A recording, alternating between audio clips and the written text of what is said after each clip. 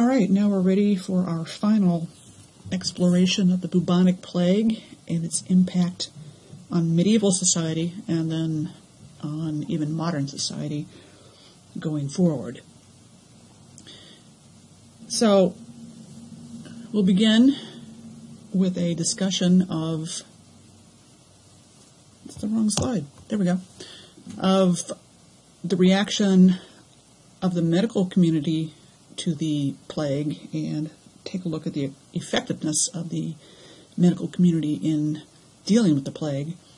In the process of studying that, we'll have the opportunity to go back and look at some ancient medical practices which continued well into the time of the bubonic plague. We'll look at a second societal structure, namely the church, and how it dealt with the plague among parishioners and the impact that it had on medieval society. And we'll look also at a movement, religious movement, taking place during the time of the plague, known as the Flagellants, as a reaction to the ineffectiveness of the clergy in dealing with the impact of the plague. And finally, we'll look at the overall impact of the bubonic plague, the Black Death, on the reigning governmental system at the time, the feudal system, and ask the question, did the bubonic plague, in its aftermath, spur the development of the flowering of intellectual thought in the period of time known as the Renaissance? So, if we go back to a consideration of medicine during the time of the plague, it's perhaps useful to note that during the Middle Ages, time moved slowly. But with the coming of the pestilence, the Black Death, change began to take place on an accelerated scale. Depending on whose numbers you like, whose numbers were correct, somewhere between 1/4 and 1/2 of the population of Europe disappeared in a 3-year period. And I don't think it takes very little imagination to consider what the consequences of such a thing, if it were to happen today. The wheels that grind to make life possible, the institutions, the people who run them, would be very hard-pressed to keep things going. And during the Black Death, when the ability of people to communicate was considerably lower than it is today, and the ability to assess and understand the causes of the pageant of death that was playing out before their eyes was likewise impoverished, all of this would simply make the whole thing unfathomable, and the capacity to deal with the devastation that much harder. It does, however, teach much about human psychology and the durability of the human spirit. So our task in this module is to examine 3 societal institutions, namely medicine, religion, and government, to see how they reacted to the plague and how helpful those institutions were to people during the time of the plague, which factors limited their effectiveness, and how all of this changed people's understanding of and response to the plague. So we'll begin with an examination of the medical community.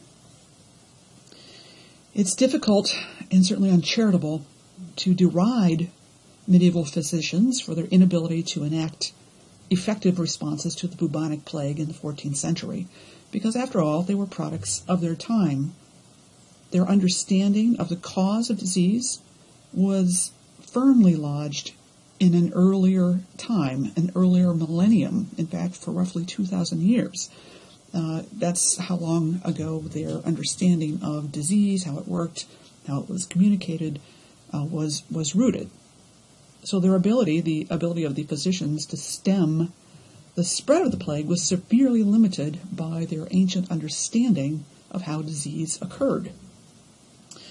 And the fact that the conditions that prevailed in medieval homes, as we've already noted, severely exacerbated the spread of the plague. But nonetheless, it's instructive to examine the factors that were in play during the time of the plague so that we can understand in part, people's reaction to the disease.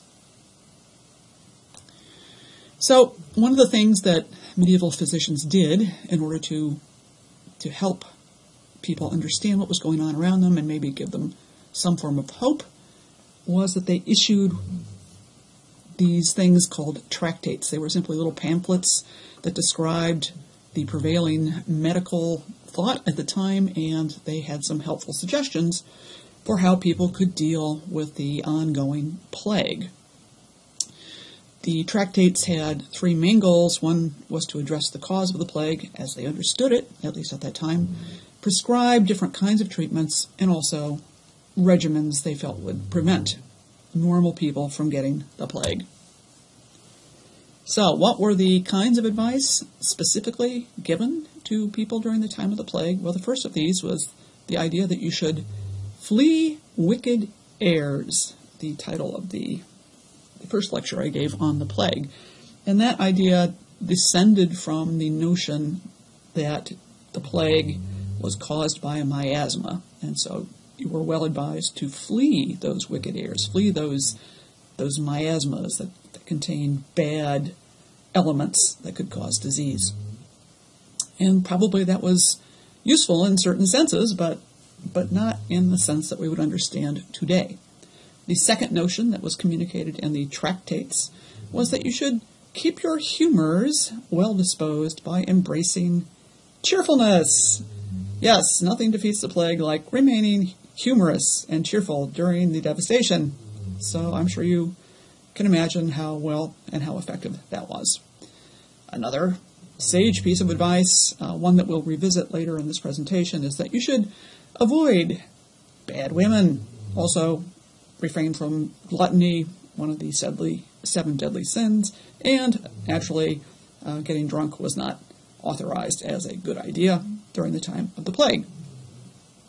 When possible, and certainly this would be possible for people who were well-heeled and had a lot of money, you should spend your leisure time in gardens with fragrant plants and vines, preferably while singing and dancing, or perhaps engaging in conversation. Now, this is not as vacuous as it seems, in that during the time of the plague, there were a number of people who had expertise in herbs as a mechanism for controlling and treating disease, and so spending your leisure time in gardens was probably given to encourage people to be around plants that might have activity in preventing and treating the plague. But as you can imagine, while these ideas were well meant, they were largely ineffective. So, much of the difficulty with the plague is that no one, and that includes physicians, understood what caused the plague. The germ theory of disease was still centuries away. There was no understanding that invisible agents that we now call germs or pathogens could not only be passed from person to person, but from rats and fleas to people, and in some cases, as you already know, through the air, in the case of the pneumonic plague. As a result of this lack of understanding, there was no attempt to control rats or fleas, thus basically assuring that all of the elements of the plague and its transmission would be unfettered in their ability to come together and transmit plague. And, of course, this was exacerbated by the reality that in medieval times, the disposal of bodies was fairly crude, and if you have bodies riddled with plague sitting around, it's that much easier to communicate it one to another. There was a general understanding that it was unhygienic to leave bodies lying around, because after all, they smell bad, and to the extent that miasmas were connected to air that smells bad, they would have had some notion that having dead bodies laying around was not a good idea. And, as previously discussed, the burial of the dead was the usual practice, but the handling of those dead bodies was crude, as was the interaction of caretakers with the sick and the dying. Washing one's hands had not yet become an acceptable or an accepted practice following the treatment of sick patients, and it wasn't until the time of Louis Pasteur in the 19th century that this became a standard practice. Physicians themselves were fairly efficient in spreading disease between patients because they did not wash their hands as a matter of course between patients. Particularly in the case of caring for somebody who was sick with the pneumonic plague, there would have been very little protection of the caretakers from the bloody sputum that comes forth from somebody having the pneumonic plague, and which can infect other humans without the intervention of fleas. Finally, medieval houses and cities would have been littered with debris that supported the breeding of rats and fleas, thereby increasing the likelihood that the biological players in plague transmission would have all been present.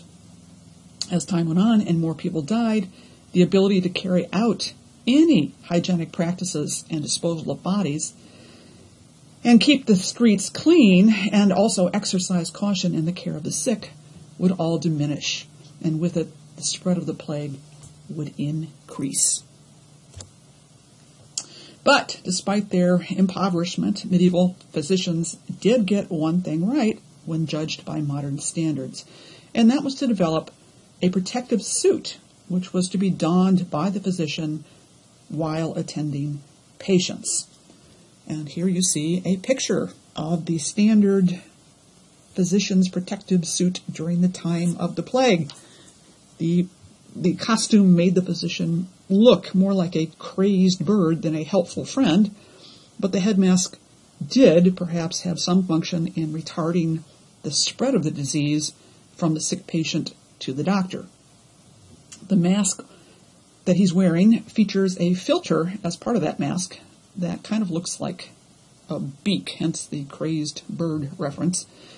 And the mask had the ability to filter out things in the air.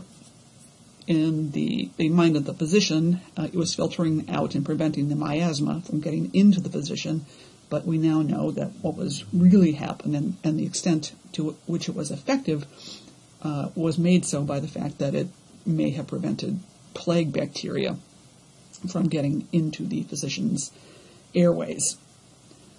In addition, the mask was fitted with goggles that covered the physician's eyes and were thought to protect him from the haze, which is, again, probably a reference to a miasma. So, at least that was something that they could use, and everybody felt a little bit better about in the time of the plague.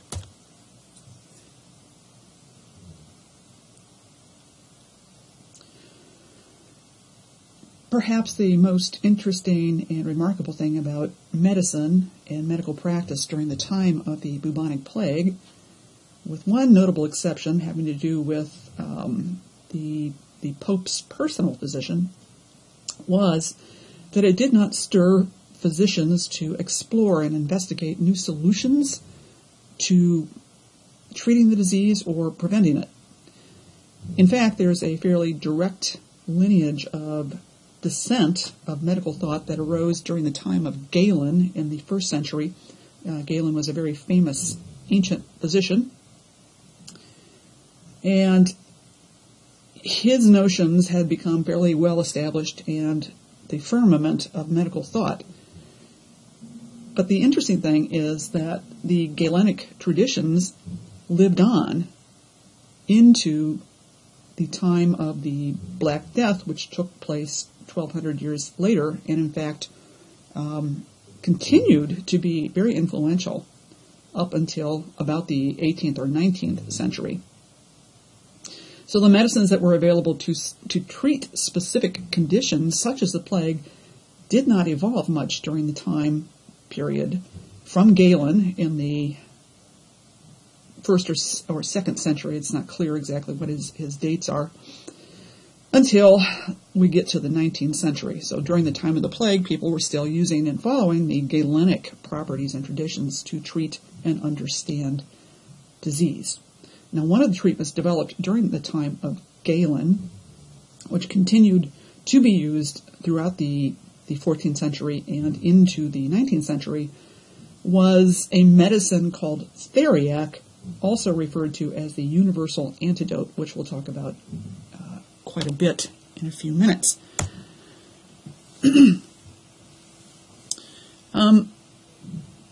If we consider in a little more depth the nature of the Galenic principles that guided thought during the time of the plague, we note that part of the reason why Galen was so influential is that he had a rich and varied history. He, for instance, served as a physician to the gladiator school during his time on Earth, and that gave him abundant opportunity to examine and treat trauma victims, from which he learned a lot about human anatomy and physiology. In fact, he frequently gave public lectures on the subject and also demonstrations to the public. As a result of all this, he won renown among the upper crust by correctly treating complicated conditions, which made him very well known to royal patrons who supported him throughout his life. And this netted Galen a position as the personal physician to Marcus Aurelius, an emperor, and several other emperors thereafter. And while often hailed as modern, especially for his irrational approach to medicine and disease, Galen also shows abundant evidence of primitive thinking too.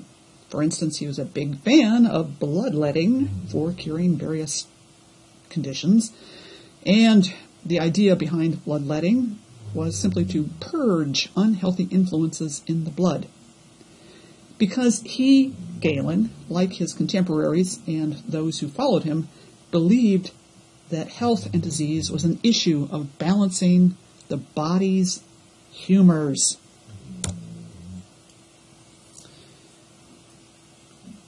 So, one of the things that happened when you got sick was that you would have your veins cut open and you would be allowed to bleed for a certain amount of time, because the humors that are found in the body, there are 4 humors, were out of balance. And the way to rebalance them was to let you bleed for a while. Here you see some lucky guy getting blood, and that would restore the balance of the body's humor in some unknown way.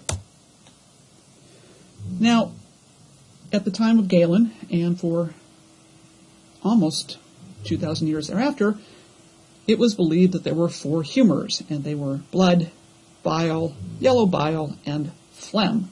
And each of these had specific properties, which were hot, cold, wet, and dry, respectively. Disease occurred if those humors were not properly balanced. Furthermore, disease could be prevented by following a regimen that was directed at maintaining a proper balance. So in Galen's view, it was the physician's job to prescribe and adjust the regimen for maintaining a good balance, which is known in Latin as the regimen sanitatis. And that was done in order to keep the patient happy and healthy.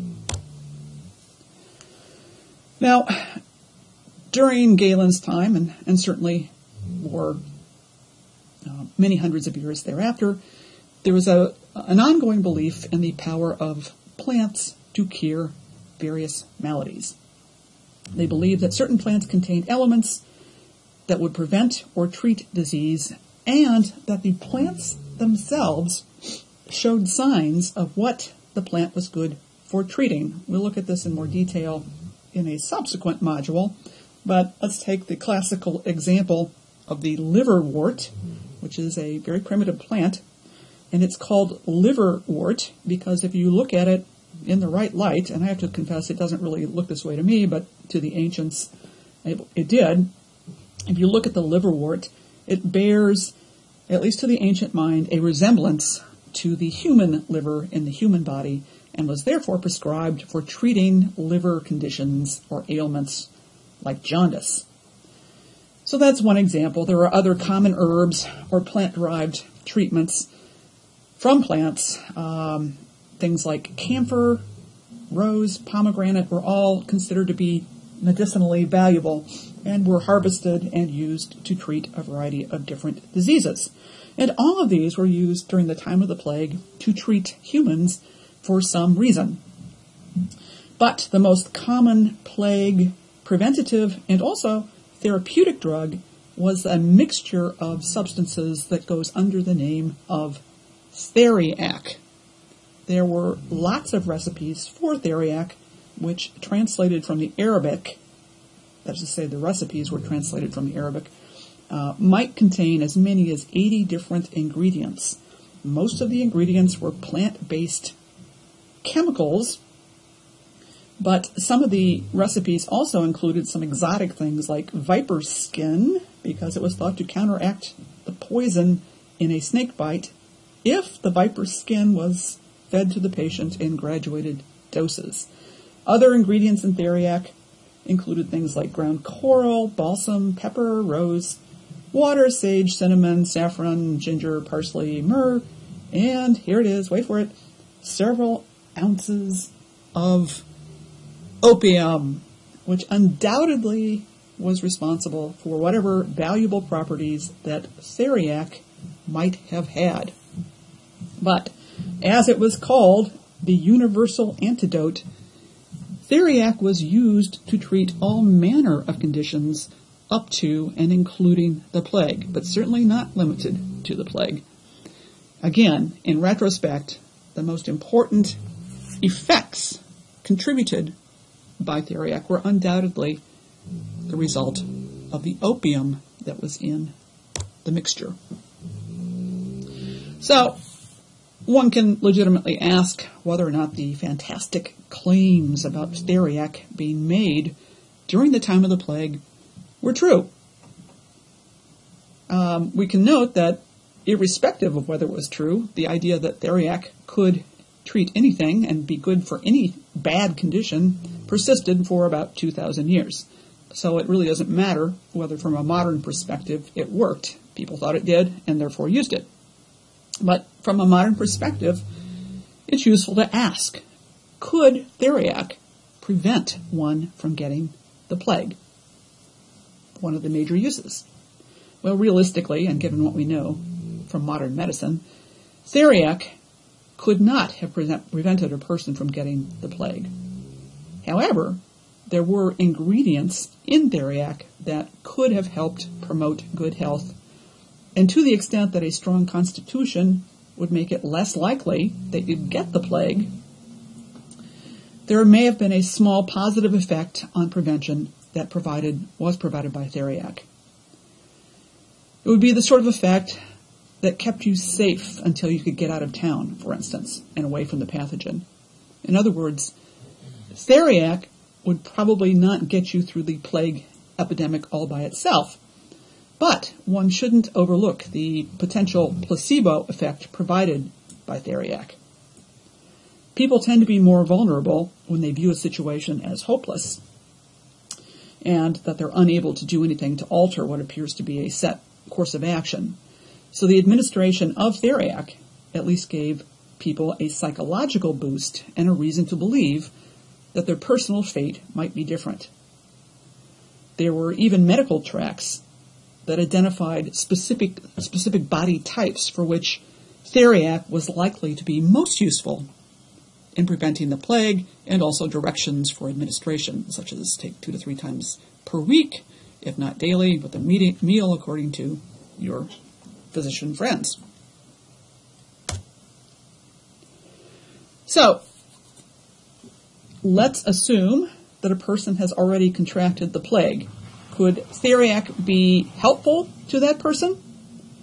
For medieval physicians, the answer was unequivocally yes. In fact, theriac was described by medieval physicians as being unsurpassed in its effectiveness, suggesting that the bar was probably pretty low, because a lot of people were dying of the plague all around them.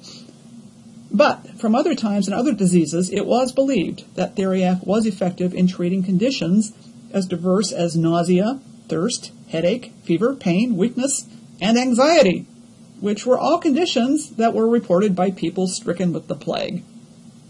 Of the various effects that were reported with the plague, again, it's highly likely that opium was the ingredient that would have lessened many of the symptoms. For instance, things such as pain, coughing, and diarrhea can be positively impacted by opium. In addition, opium has a sedative effect that would have been very helpful in getting rest during the ravages of the plague. Some cautions in the use of theriac were also offered by those wonderful medieval physicians. For instance, it was recommended that theriac not be applied directly to the buboes. Here the fear was that the theriac might push the poisons in the buboes further into the body and cause additional difficulties. But the big question remains whether or not theriac was useful during the time of the plague, or whether it was all just wishful thinking that from a modern perspective would not be justified. So, is there any evidence that theriac would have been effective during the time of the plague? And again, the answer is a qualified yes. And this is borne out by a recent paper, a recent study, the main table from which appears in this slide. What these folks did was to take a variety of substances, one of which was theriac itself containing opium, as you know, and compared it to some single extracts of plants, including absinthe, camphor, pomegranate, and rose. They looked at a variety of symptomologies: fever, pain, cough, diarrhea, vomiting, dyspnea, it's a breathing problem, abscesses, boils, and ulcers, and just general health.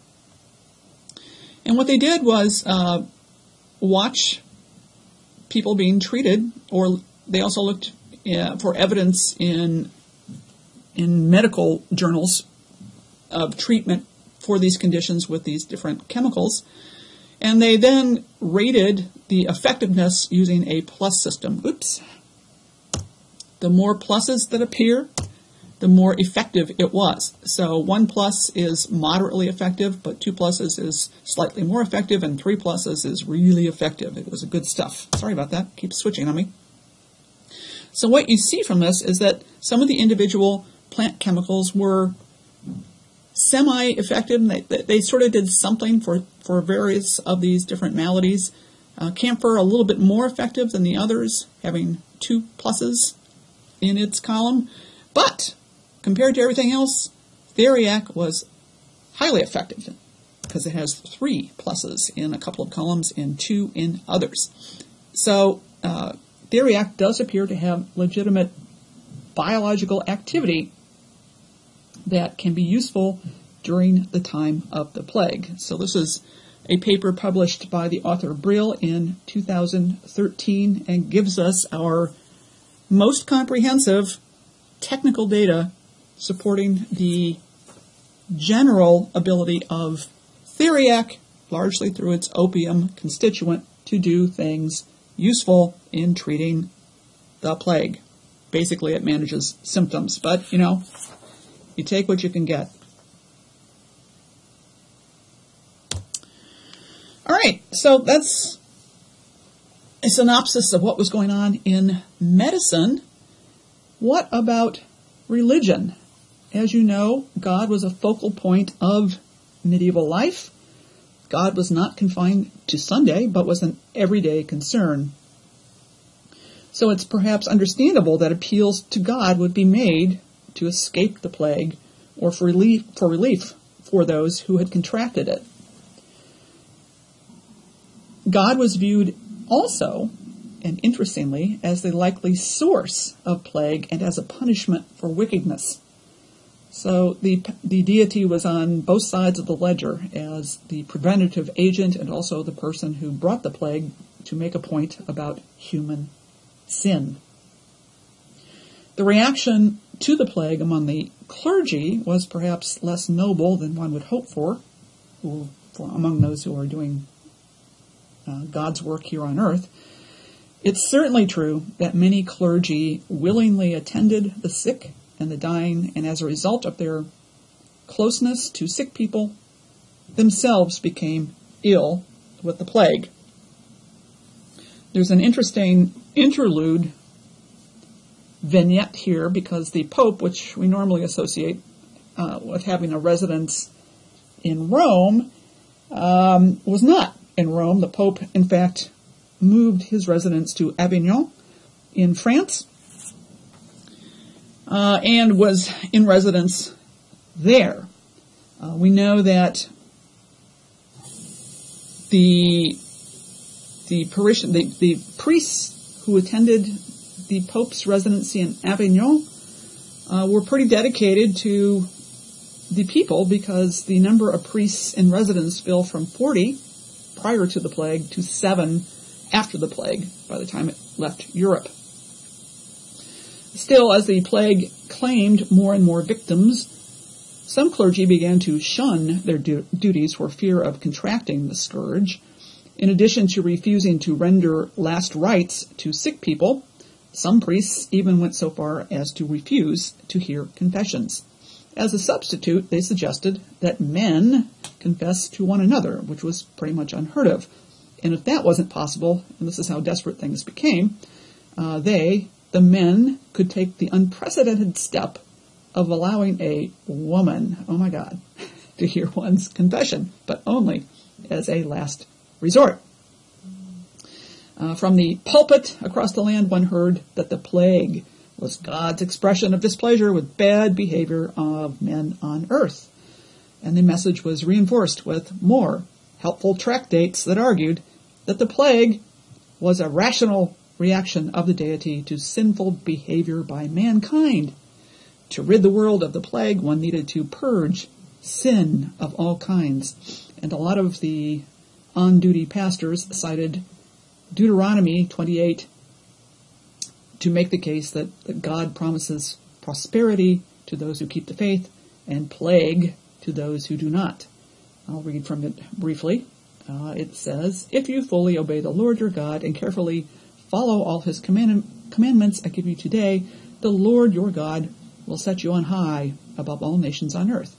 All these blessings will come on you and accompany you if you obey the Lord your God." There follows, then, a long list of blessings, after which it says, "However, if you do not obey the Lord your God and do not carefully follow all his commandments and decrees I am giving you today, all these curses will come upon you and overtake you. The Lord will plague you with diseases until he has destroyed you from the land, and you are entering to possess. The Lord will strike you with wasting disease, with fever and inflammation, with scorching heat and drought." So this was thought to be a reference to the plague, one of the several things that God would send to destroy you if you were sinful. So, the passage from Deuteronomy, again, is something that was used repeatedly by the clergy to point out that God is watching. You should not do bad things. If you do bad things, you could get the plague. And others made the argument more generally, society itself caused plague by sinful behavior, and plague was a cure for fragmentation and social problems, so be grateful. Which seems like a stretch, but, desperate times require desperate measures. Some preachers argued that the plague was evidence that the end of time was near, and it wasn't a particularly difficult argument to make, because after all, medieval people believed and expected Christ would return, and that his return would be heralded by the appearance of the 4 horsemen of the apocalypse, which were, in order, famine, pestilence, war, and death. With the plague, you get all 4. So there was not much evidence required to believe that the plague had come and was sent by God to usher in the end of the world. One of the things that took place during the time of the plague was that there was a huge increase in enrollment in Christian churches as a result of the fact that people understood as a society that plague was retribution for sinful behavior.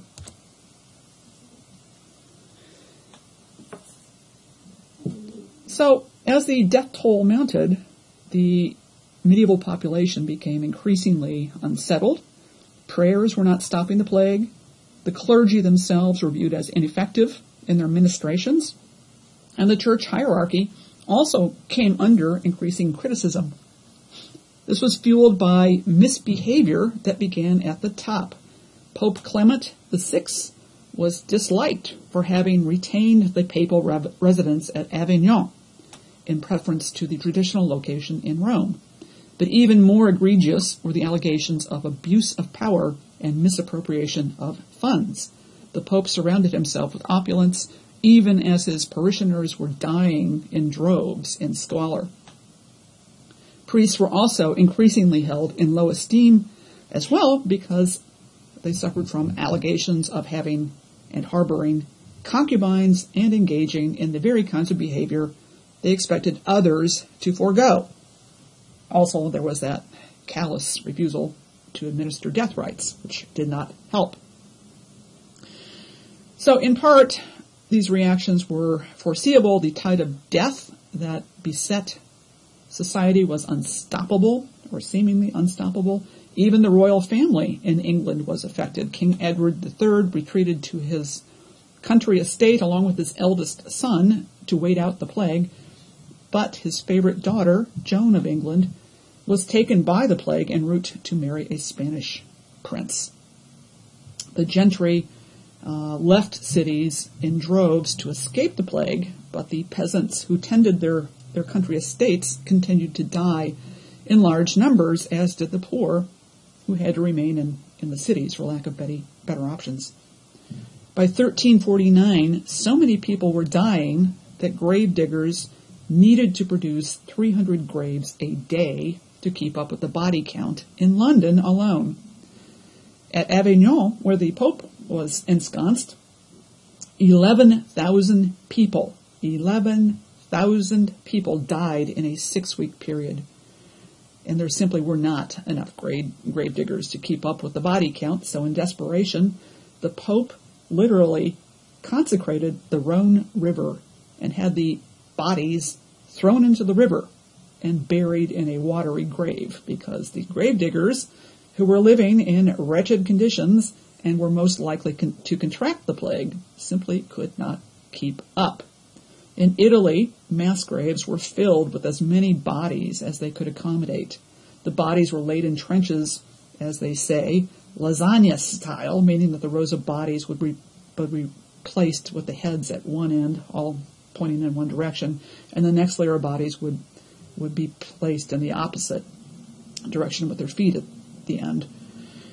So the horror was intense and was chronicled by various people writing at the time. One of them was a guy named Agnolo di Turo, whose entire family died of plague, and one of the things he said was, quote, "They died by the hundreds both day and night, and all were thrown in ditches covered with a little earth. And as soon as those ditches were filled, more were dug, and I, Agnolo di Turo, buried my 5 children with my own hands, and so many died that all believed it was the end of the world." So at this point, society itself was unraveling. Having lost faith in the clergy, people turned to other solutions. One was conveniently provided by a group that began its odyssey in Germany. From the Rhine region of Germany came a group called the Flagellants.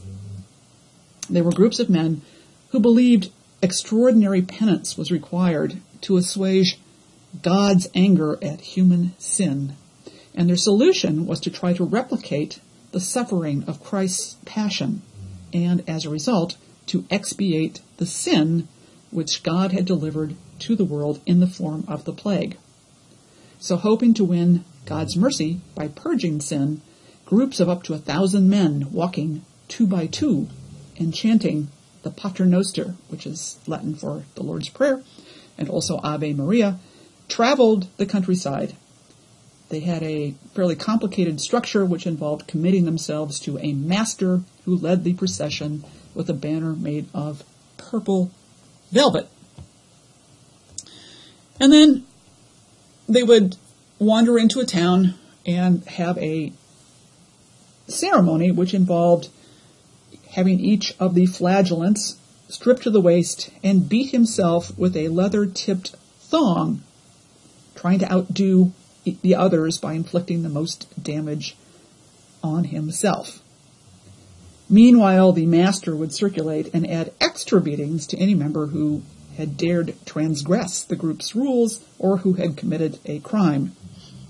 This would be repeated 3 times a day for 33 1/3 days, which corresponded to the number of Christ's years on earth. And then in the end, the master would call for mercy to all sinners, including members of the audience who had come to see the flagellants.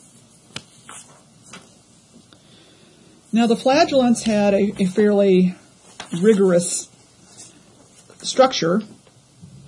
It was a movement, after all, based on piety. Its members went through a rigorous selection process that ensured their commitment to the cause. For instance, new members had to confess all of their sins since the age of 7, and then candidates for membership in the flagellants had to beat themselves for 33 days. Additionally, each member had to take a vow of extreme poverty.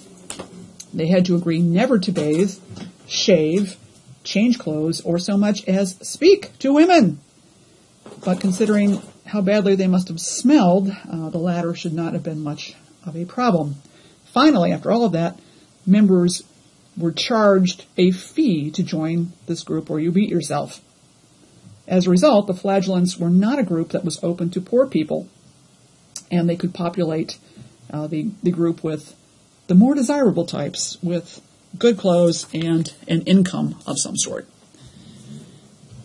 Now, it was something that got started with perhaps good intentions, but as we will see, it ended poorly because the flagellants, like so many groups that start with modest, humble roots, they sort of became rock stars of medieval times and began to believe their own press, I guess is the long and the short of it.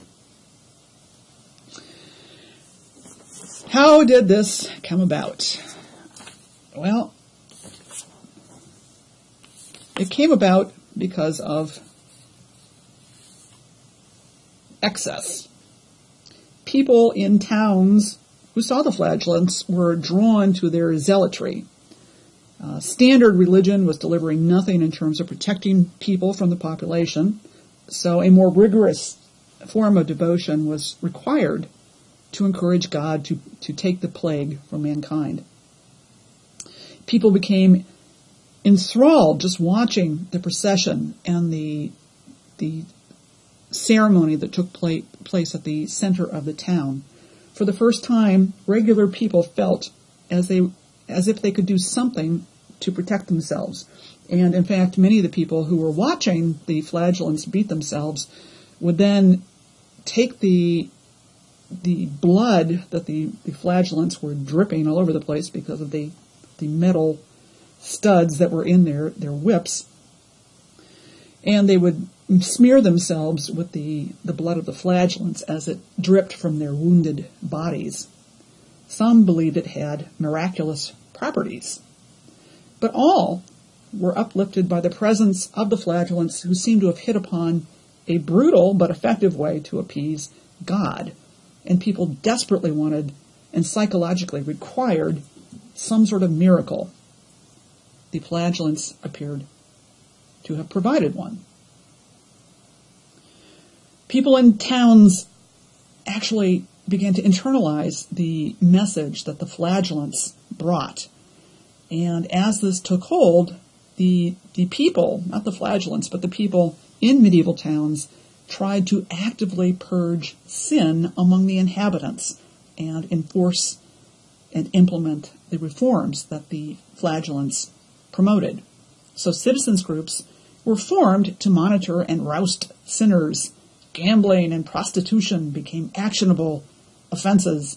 Even swearing could land you in jail. Townspeople even prescribed a series of ordinances that regulated the treatment of the dead. One very curious one even called for the cessation of ringing the funeral bell, as was the custom when people died. They would ring a bell and the bell would toll as the person was taken to the graveyard to be buried.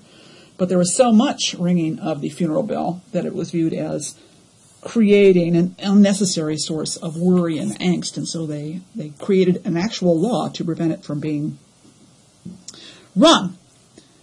Now, in the end, the flagellants made 3 critical mistakes that ultimately led to the demise of the movement. First, encouraged by the reaction of the peasants to the movement, the flagellants began to claim that they had the power to forgive sins. And this, of course, would be a direct affront to the Catholic Church, which believed that only Jesus can forgive sins, and that the Church was empowered to do so on earth as Christ's representative. It was an affront that the Pope could not overlook, as it directly threatened to usurp his power. Connected with this, the flagellants, as I said, began to believe their own press and claimed to be able to perform miracles.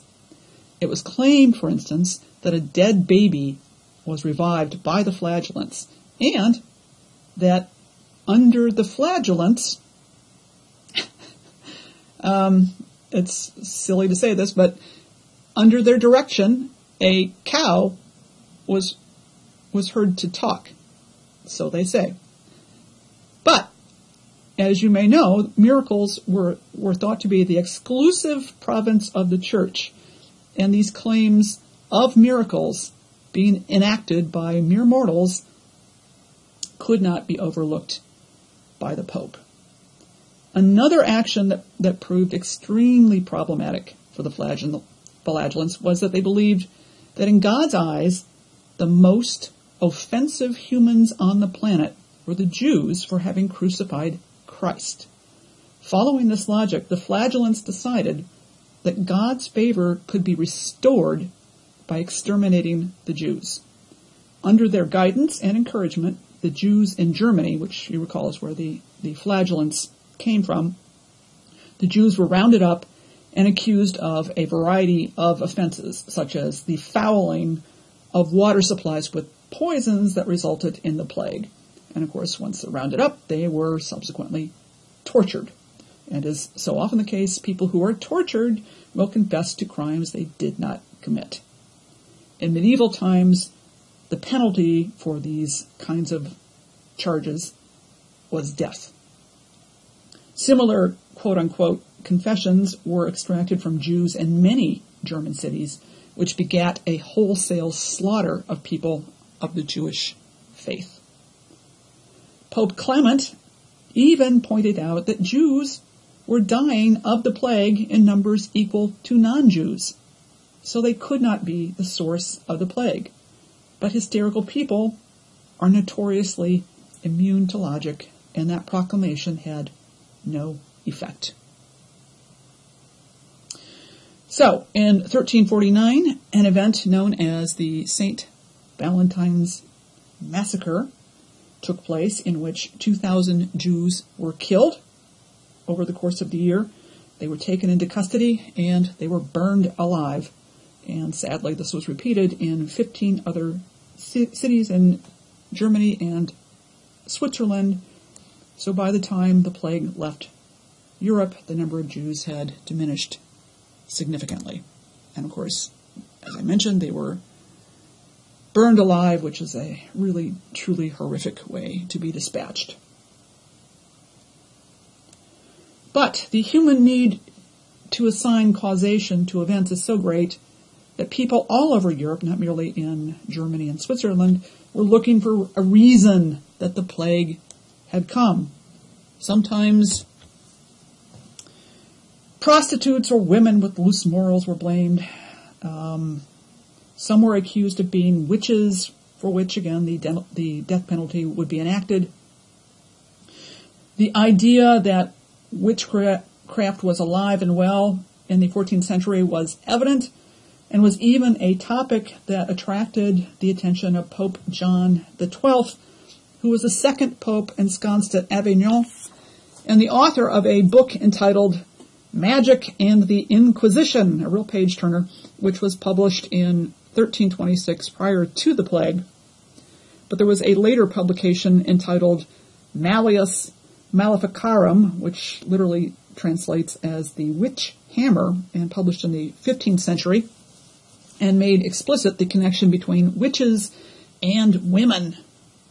So we're advised in Malleus Maleficarum, for instance, that, I love this, quote, when a woman is alone, she thinks evil, unquote.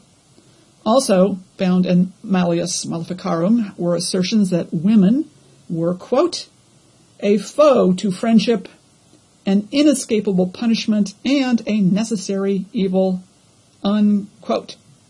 So to think that women were capable of pure evil was not a particularly big leap, and to associate them with the significant evil known as the plague that was causing so much devastation would likewise be a fairly convenient way to excuse its presence on Earth. Another perennial favorite among scapegoats, it turns out, are cats. For what reason, I do not know. But a great number of cats were dispatched by humans for the crime of bringing plague to mankind during the time of the Black Death. Now, back to the flagellants. Although the group was started by true believers, all that changed with the time, the attention, and the approbation that the flagellants began to receive from the people in towns that needed the psychological release that they brought. But the final thing that led to the end of the flagellant movement is that they began to show signs of arrogance. People hailed them as great redeemers, and the flagellants internalized that as being true. They became convinced that they were invincible and also entitled to what? To money, to wine, to women. So it started out as a pious movement filled with zealots, evolved into a group of drunken louts who displayed exactly the kind of behavior that the flagellants were designed to extinguish. Finally, in October of 1349, Pope Clement ordered the flagellants to disperse. The command was ignored until a militia was sent to round up the flagellants, and the beheading of several flagellant masters was enough to convince the rest of the flagellants to cease and desist. So by 1350, the purgers had themselves been purged. But unfortunately, for the long-suffering medieval peasant, the demise of the flagellants was also the end of one of the few sources of relief that they had. The arrival of the flagellants to a town was a source of celebration. The people who gathered to see the flagellants could work off their fear, their grief, and their surplus emotion in a collective fashion. In response, the people confessed sin. They atoned for wrongs. They sought forgiveness. The flagellants had brought some blessed relief from the fear that pervaded every waking moment.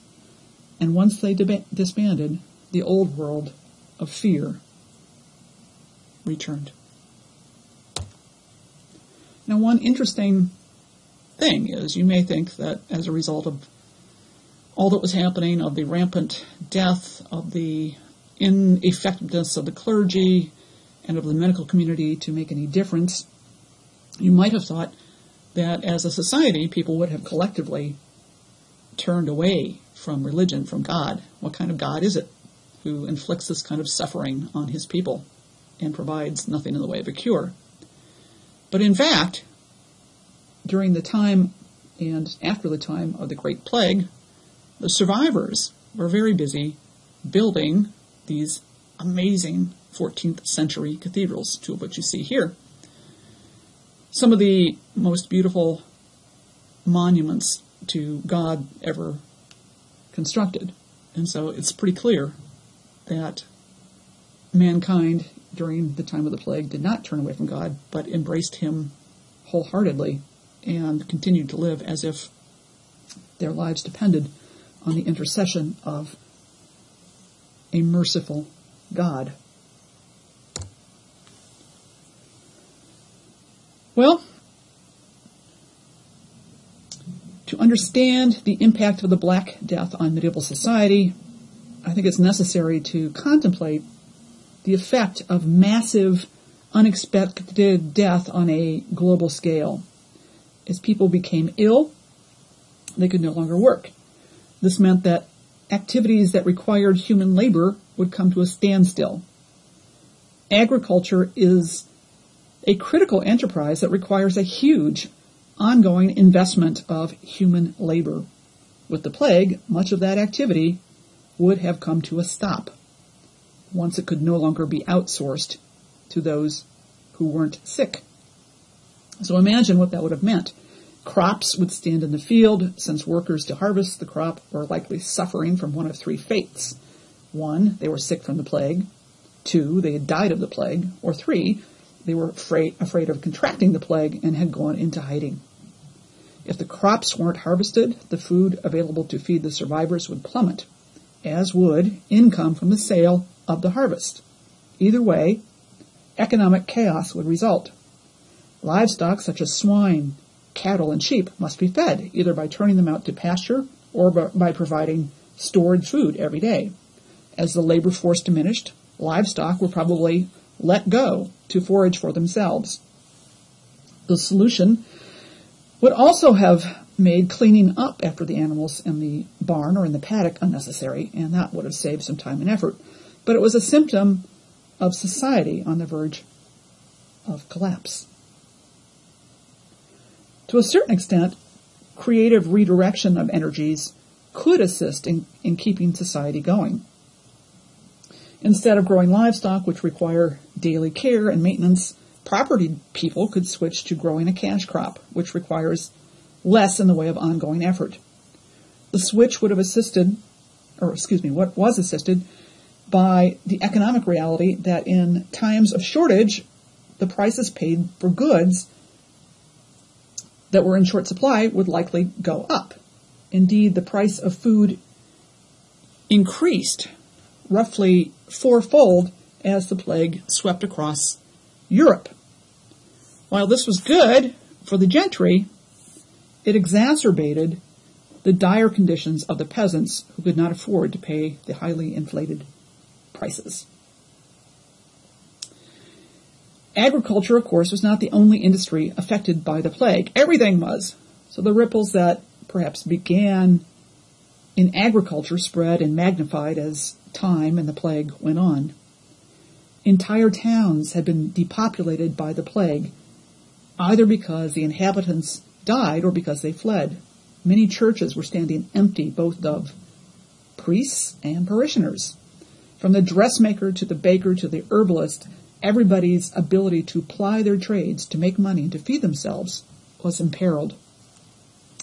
And because of the suddenness with which the plague struck, the comprehensiveness of the death it caused, and the ability of the plague to travel rapidly via overland as well as via water routes, it is no wonder that to the average peasant, this truly conveyed the notion of the end of the world.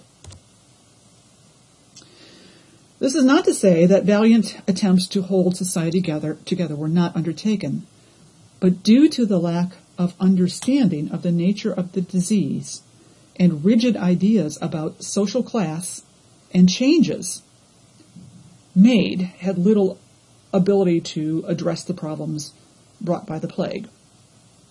Prior to the advent of the plague, the labor of peasants was a cheap commodity. There were lots of peasants, and therefore their labor could be procured for a very low price.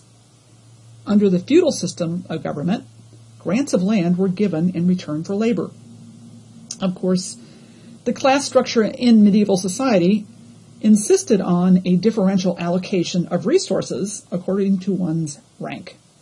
The king gave grants of land to noblemen, who were primarily bishops and barons, of high rank in exchange for a pledge of allegiance, an agreement to ally themselves with the king in political disputes, and to help the king field an army in times of war. The noblemen then further subdivided the land among their vassals, which is a fancy word for servant, but people who were noblemen of lower ranks, as well as knights. But so far, we don't have a labor force. The labor was provided by those peasants who were allowed to live on the land held by the noblemen in exchange for their labor, a tiny bit of land, and no vassals, because the peasants were the laborers. And they were the ones whose work kept the rest of the food chain going. Prior to the plague, peasant labor was abundant and therefore cheap. After the plague, there were many fewer peasants, as the plague had an exaggerated effect on the peasant class, and the value of peasant labor soared somewhere between 20 to 40%, depending on whose number you believe, which sounds like a win for the peasants. But Parliament started passing laws to prevent those peasants from getting uppity, one of which was the Statute of Laborers, passed in 1351, which prevented peasants from seeking higher wages. In addition, prior to the plague, the government raised money by levying taxes on communities. After the plague, the need for money increased, and this changed to levying taxes on individuals, which had the capacity to bring in more money. A third factor that was that due to the exodus and death of many noblemen during the time of the plague, their estates lay empty. Those of lower rank began to take over the empty estates as a result. It seemed to those traditionally in charge that things were therefore getting out of hand. So to combat the perceived chaos, the so-called sumptuary laws were passed in 1362, which were an attempt to put the peasants back in their rightful place. The new law prescribed the diet of the average peasant and required that clothes be worn of the appropriate quality and a specific color to visually convey the rank of the person wearing them.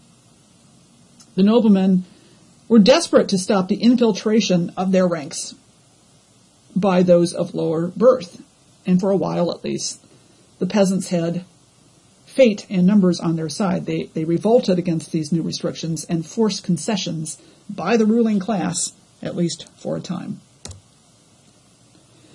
Still, the erosion of critical societal functions and the necessary services due to the plague caused reconsideration of the entire structure of society. The deficiencies in agricultural production could be made up in part by the fact that the population was significantly lower than it was pre-plague. As a result, less food was needed.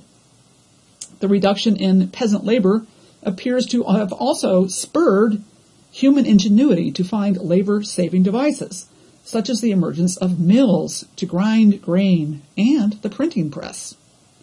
In addition, the newly empowered and enterprising peasants may have appropriated for themselves the land of the masters who vacated their estates during the time of the plague.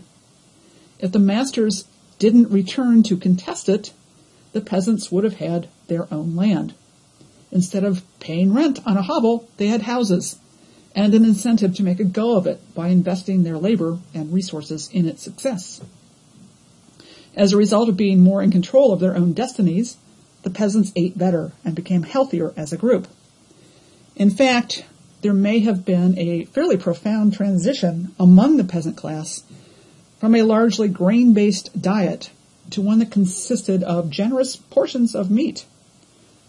Modern biologists will tell you that such a dietary shift would have created children with bigger, more active brains.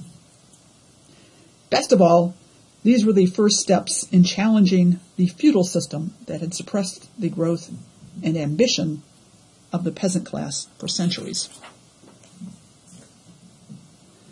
An intriguing possibility is that the plague, while it was unquestionably a terrible assault upon mankind, may have led, in a roundabout way, to liberation. Prior to the plague, everybody knew his or her place in society. There was great emphasis on piety, belief in God, and living one's life in a way that exemplified the virtues of Christ. In short, there was little questioning of the status quo or the set of beliefs that bound society together. After the plague, the human mind began to question everything. Why is God doing this to us? What purpose does this serve? Every person in medieval society had witnessed or knew someone who had died from the plague. Why are men of God not able to stop the scourge?